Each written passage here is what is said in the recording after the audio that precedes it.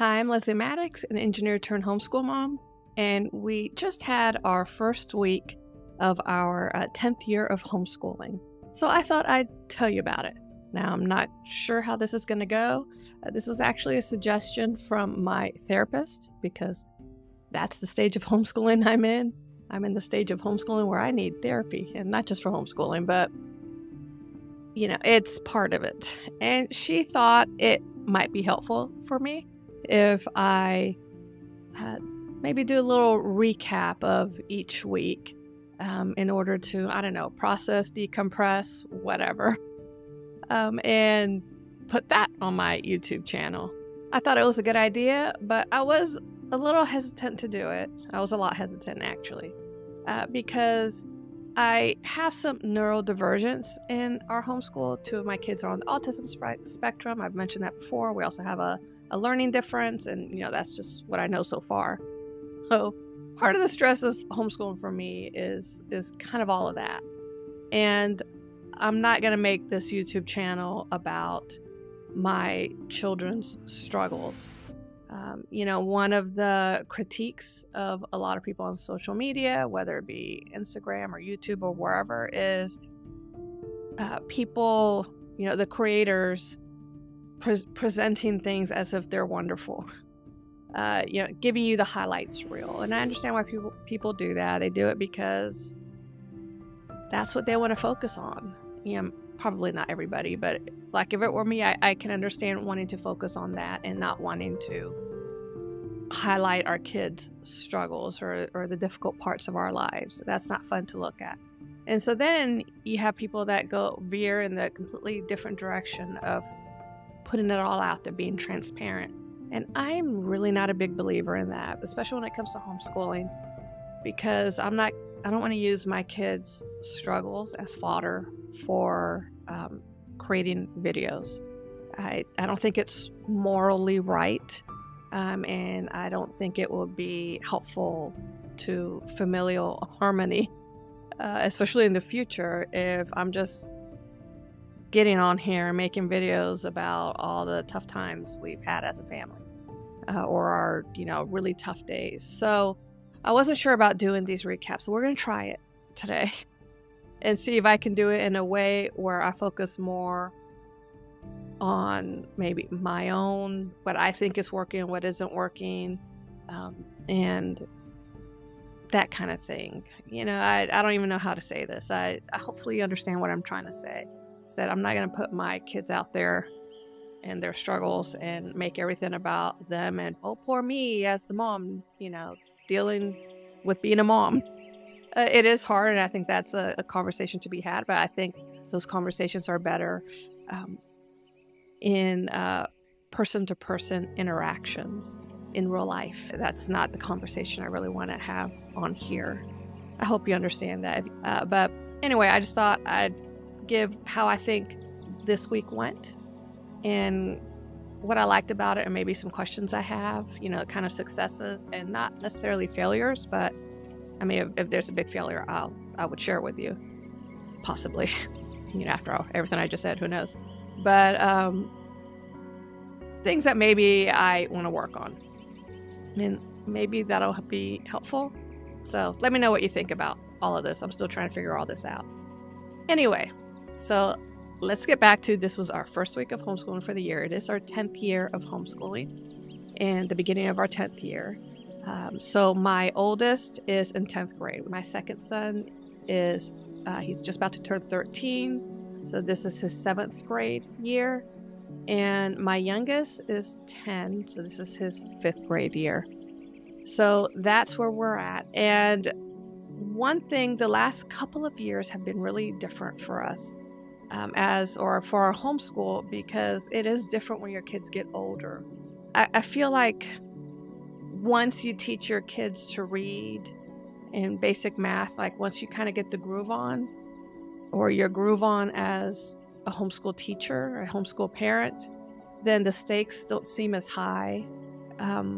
But now with a high schooler and a middle schooler and one who's will not too long from now be kind of that middle school age, the stakes feel much higher because I'm thinking about the future. I have to think about the future, and especially for a couple of my kids, in order to support them as a parent, not just as a homeschool parent, but as a parent the best as I can to be able to go on and live productive lives.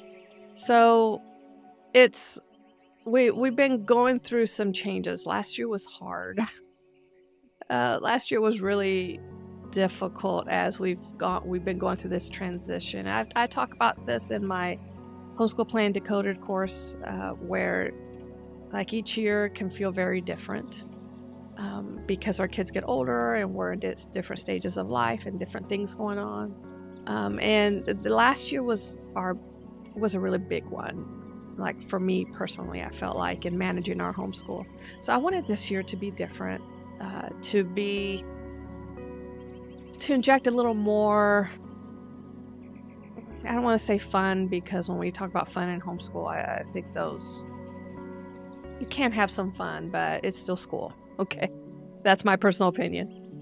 So I want it to be a little less serious, but for learning to still happen, if that makes sense. And so I really thought about it, and especially my oldest, I really focused on finding, even though he's high school, how can he get these high school credits and do things in a way, leaning more into his interests and making it a little less serious, but still academic. And my younger two, the way I decided to handle wanting to make this a less serious year, especially for them making it less serious, because before they get to high school, I thought we need to get back to some of the less seriousness that we had when they were younger. So for them, even though I have said over and over again that group subjects don't work for us, I thought, well, with these two, I think I can do some things together.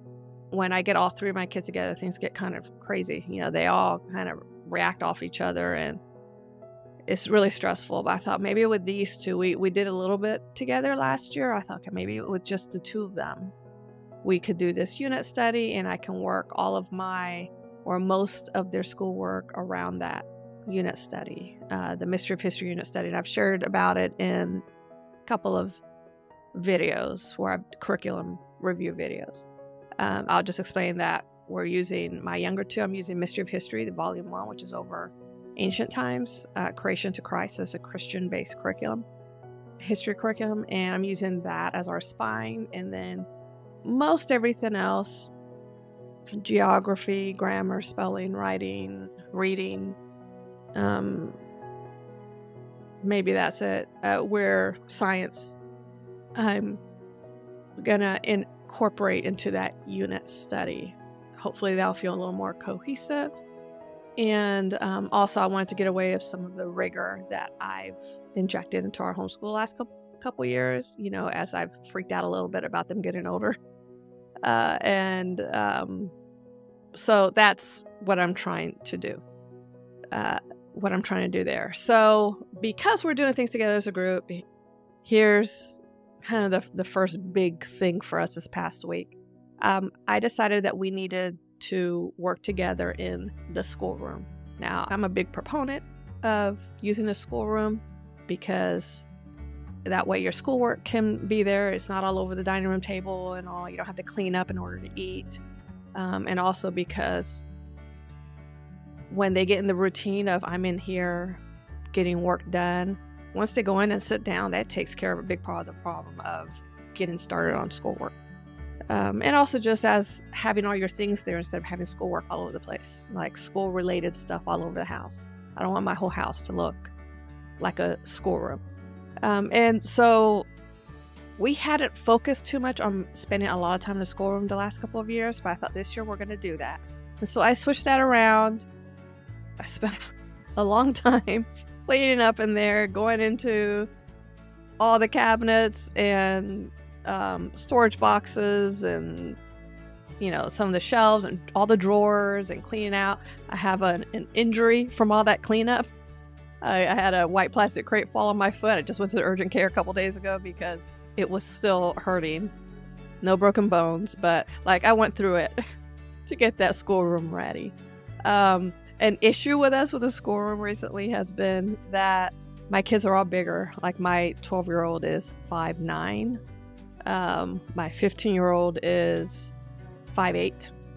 And then my youngest is almost as tall as me. And I mean, I'm not tall, I'm 5'2". So the four of us in that room, which is just kind of your standard home office size, and with some of the room eaten up by built-in cabinetry, it feels a little tight. So instead of using the IKEA furniture I've used in the past for our group stuff, I have this just white round table, like dining table we got from Rooms to Go or somewhere, something cheap.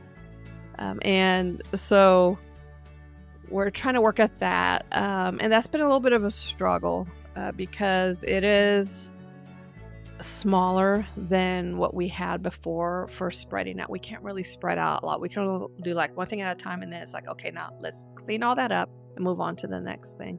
And so that's a little bit frustrating. I'm still trying to find my way through that because my kids are, some kids are real tidy, my kids aren't. So when I'm saying, okay, let's clean up, like I have to like micromanage it, I feel like. And if you're doing that a few times in the morning, I can see how that's gonna get old real fast. So I'm still trying to figure out how to do this in a way that doesn't drive me crazy or doesn't drive them crazy, but we still get things done. So there's that. I did try to make the schoolroom neater and more labels and all, so I'm really happy. That's actually something that's made me really happy.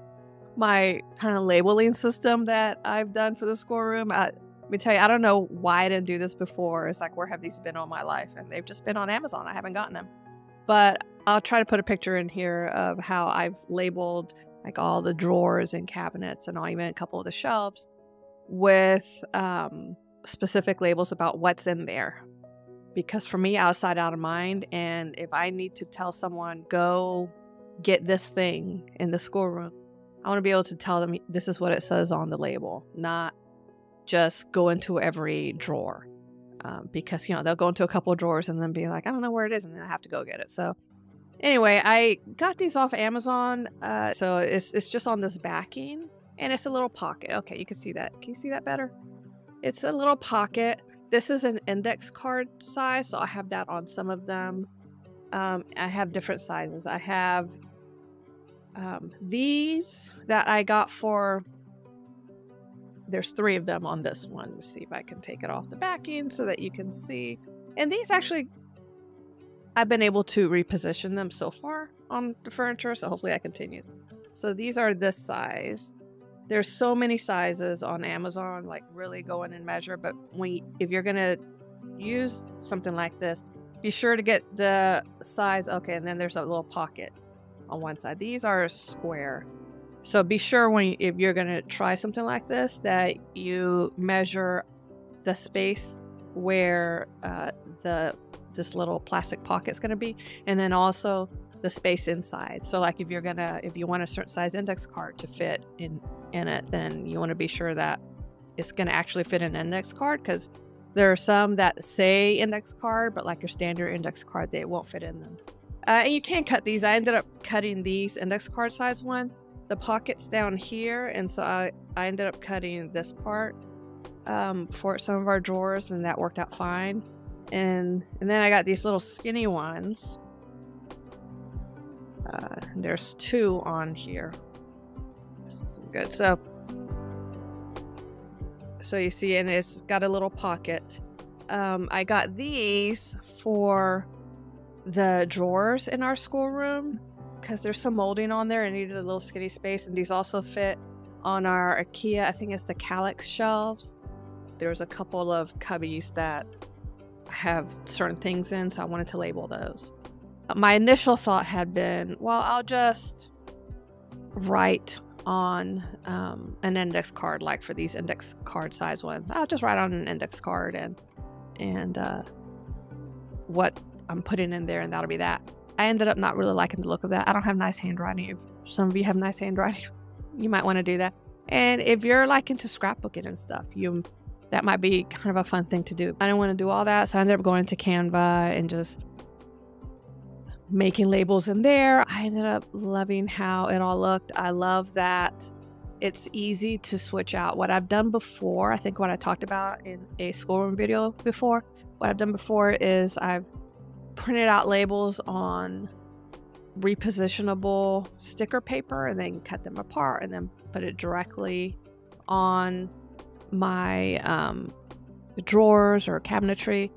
And I didn't want to keep doing that, especially for like these square ones I got for the IKEA magazine holders, which I'll put a picture of here. That's where I'm putting a lot of my kids' schoolwork, like workbooks and stuff. They each have a couple of those. And I really like those IKEA magazine holders because they're metal and they're sturdy and they're a good size. And so every year I do that. I either put like their names on there, or if it's just one kid using the bins, I put like what subjects I'm putting in each, so I'm having to change those out all the time. So I thought this is so much better because I can just switch it out much easier. The label's much easier. And I actually ended up doing that first day of school. I realized I had a drawer close to the whiteboard and I was putting like history notebook and supplies there for our history work. And then the drawer next to it, which is a little further away from the whiteboard, I put whiteboard supplies. I'm like, why did I do that? So like there, as we're getting started with schoolwork, I just switched the stuff in the drawers out real quick and switched the labels and it was done. So that makes me happy. And the kids I think they've all commented on the labels because I have so many in there. One a little label crazy, but I don't mind. It's colorful, it's pretty, and it's using like blues and greens mostly, colors that I find calming. And it breaks up all the white. So I think the kids have all commented on it, how they like it and how it's colorful. And so those have been a hit. I think that's a big key with a schoolroom is you got to make it pleasant to be in and not just a place to park yourselves or your kids to get schoolwork done. It's got to be a place that's at least has some pleasantness, because there's going to be some unpleasant things going on in there. Everything from just struggling in a subject to meltdowns. And so if you can do anything to make it better, like do it, make it nice.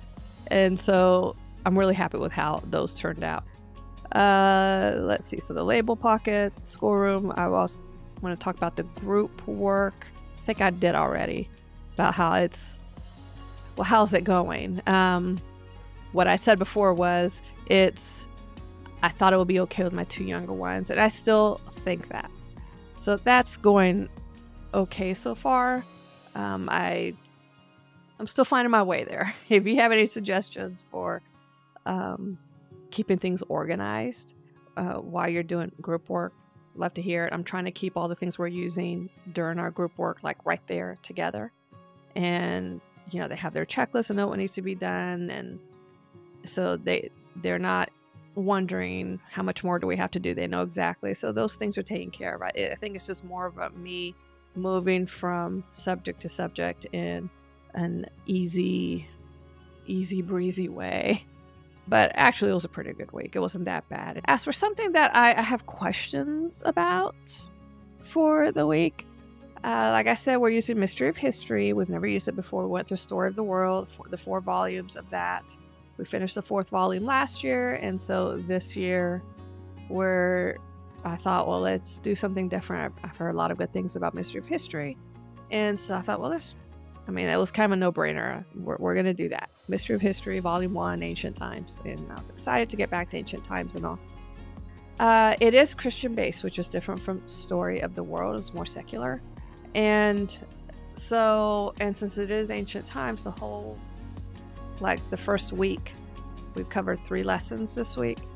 It has been about creation and, Adam and Eve in the Garden of Eden, that kind of thing. So it's felt more like Bible study, and which is okay. I am a Christian, and I teach these things to my kids on my own anyway, but I've just been... I don't know how to put this. I'm feeling a little bit cautious right now about it.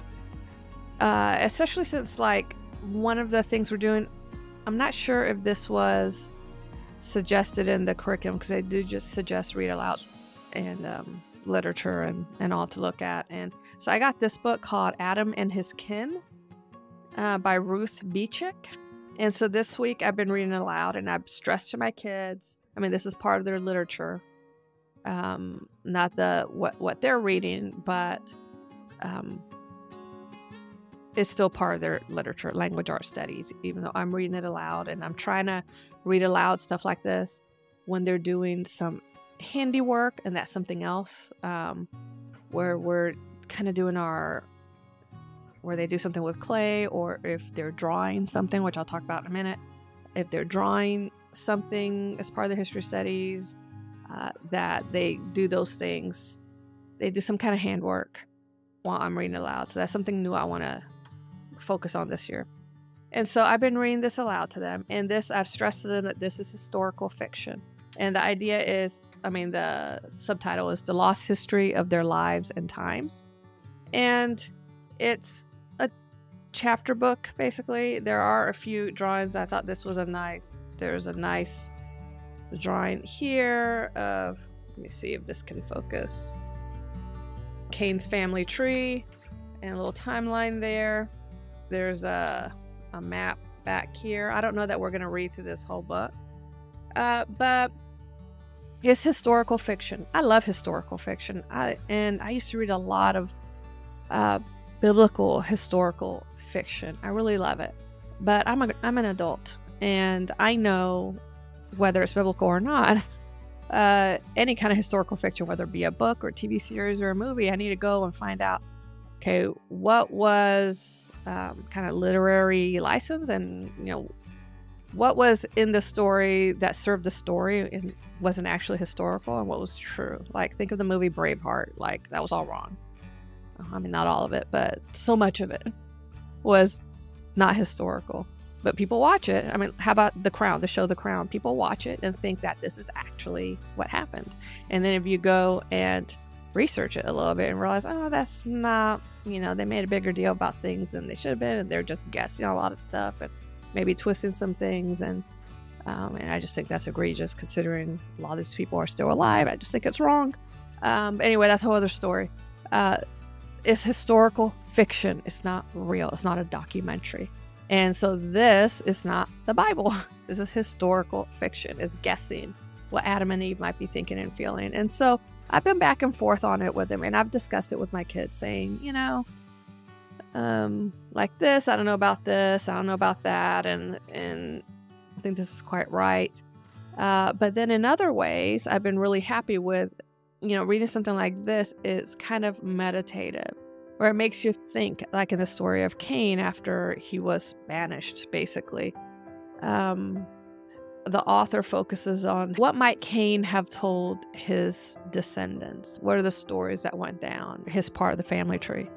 And how did that affect them and their futures and the world at large, the community?